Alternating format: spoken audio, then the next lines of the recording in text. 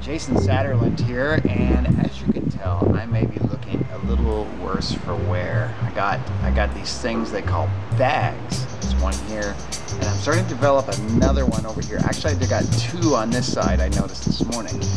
That's because I've just spent the last 3 days filming out here in this park a storm.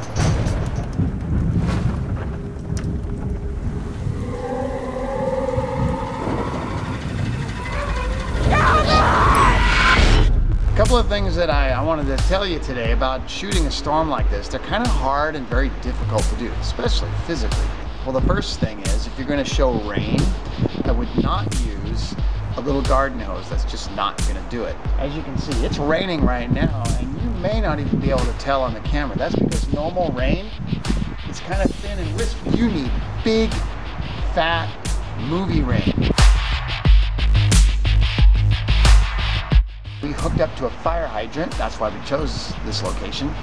Ran fire hose over here and we rained it, and it was thick and wet and sloppy rain, and it shows up great on camera.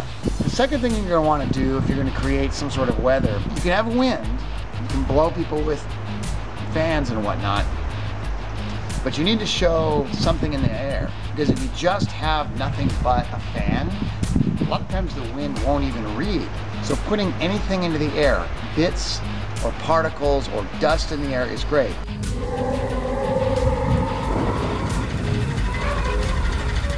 Now, Fuller's Earth is something you can use on movie sets, and it looks great on film, but it sucks to work with. It's got the consistency of hot chocolate powder. And if you've ever taken a spoonful of that stuff and put it in your mouth and inhaled, that's generally what it's like working with Fuller's Earth.